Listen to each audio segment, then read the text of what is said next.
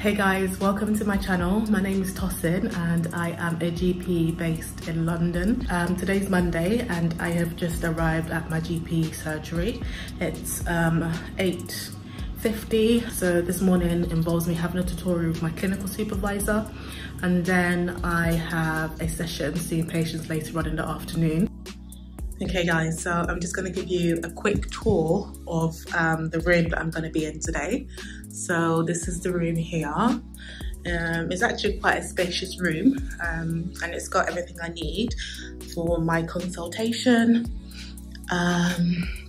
Yeah, so I've got this little shelf here where we have all the things that I might need. So if I need to, it's very unlikely that I'll be taking bloods as a GP, but a lot of patients come in with waterwork infections, so I tend to give that bottle there, and then we use this bottle for stool culture.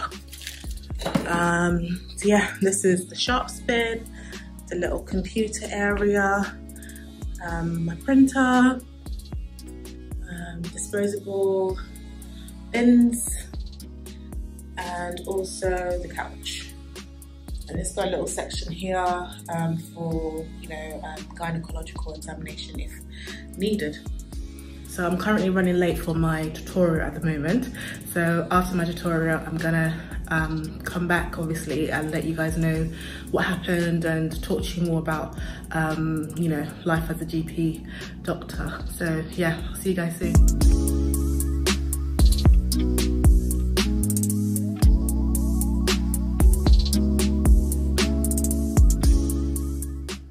Hey guys, so I am just checking in. So it's currently around, I think it's about let me just check.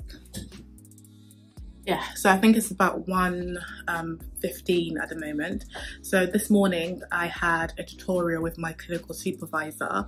So normally every week I have a 2 to 3 hour session with my clinical supervisor, and that session is basically led by me. It's a time where I'm able to discuss patients, get some advice, and also discuss topics as well. So I really do find them quite useful. All GP trainees who are in their GP rotation have this dedicated time where they have one-to-one supervision with their clinical supervisor, who are basically seniors. The morning session went really well. The next thing on for me today is that we have a practice meeting, which is at 2 p.m. The meeting happens once a week as well, and it has all the doctors in the practice. So the doctors, the partners, the practice nurses, and also we get the district nurses and also the palliative care team to come in. And this is an area where we discuss about patients and also discuss management plan. So it allows a multidisciplinary approach when managing patients. And I actually really find this meeting quite useful, and it's something that I try to attend every single week. After that, I have a 3 p.m. session where I'm going to be seeing patients. So yeah, still got a long day ahead of me. I forgot to bring my lunch today. Normally I meal prep on a Sunday, but for some reason this weekend I didn't manage to do that. All right, bye.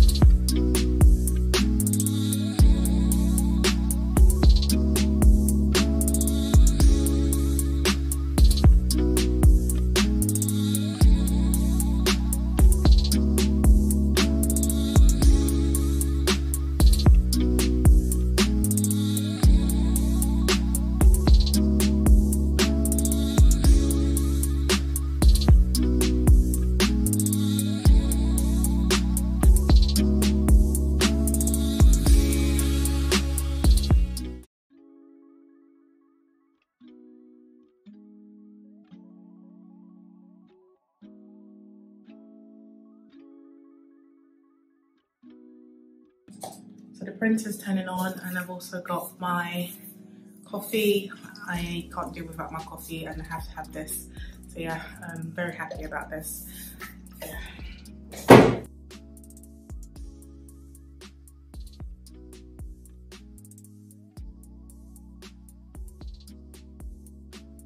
So I'm just logging onto the computer now and waiting for that to turn on.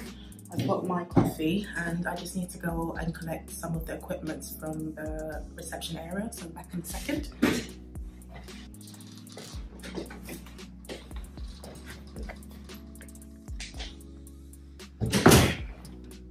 So I've just collected my equipment, and normally in this practice you have to go to the reception and sign for the equipment box, and you get all the equipment that you need.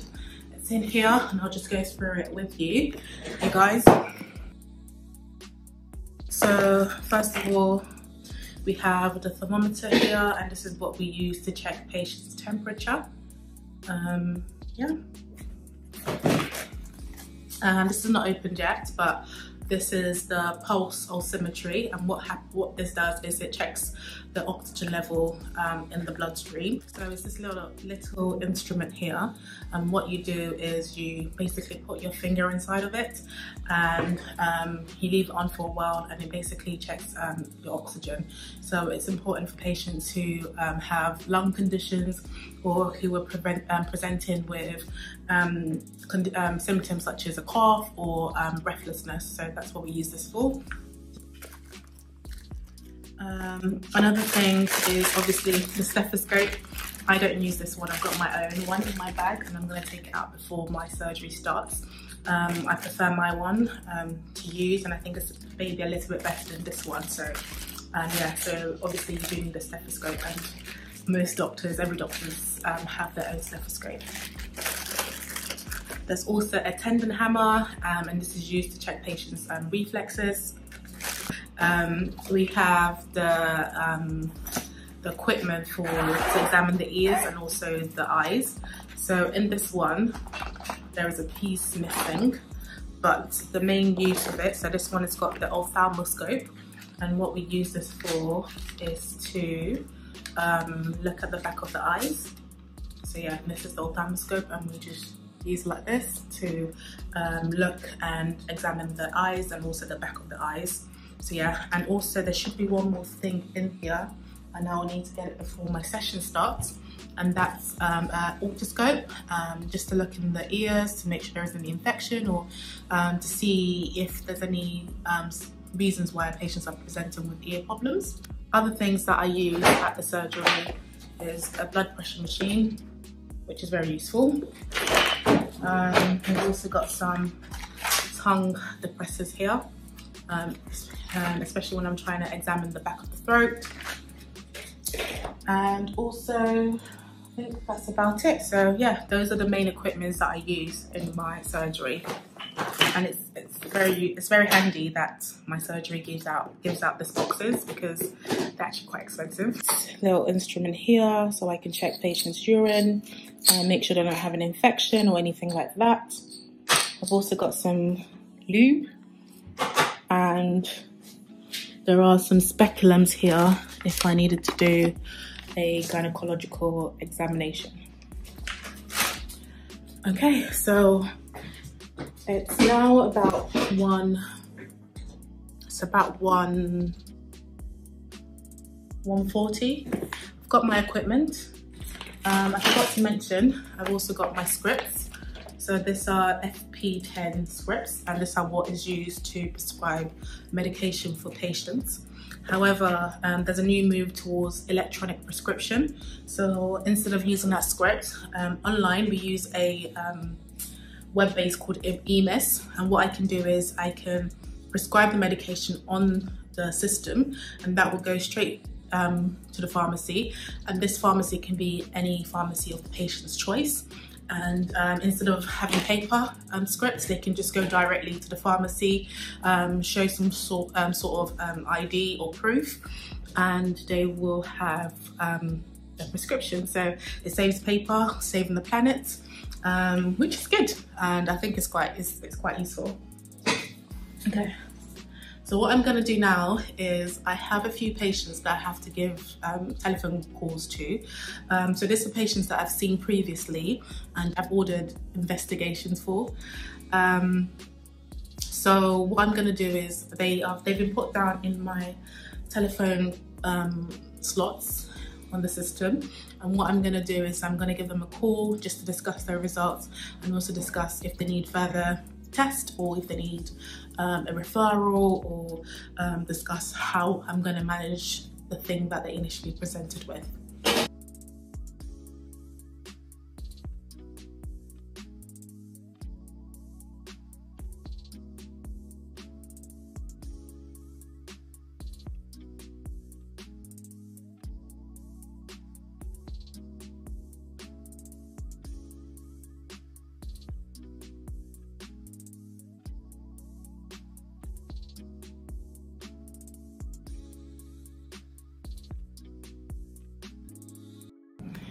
Hey guys, so I've just finished my afternoon session seeing patients. I've just got to finish up writing my notes and also send in some referrals. Hopefully it's about 6:12 at the moment, so hopefully I should have left in the next 15 to 20 minutes. So I'm going to try my best to do all my paperwork in 15 minutes or so. Fingers crossed, because I do not want to be here any later than I need to be.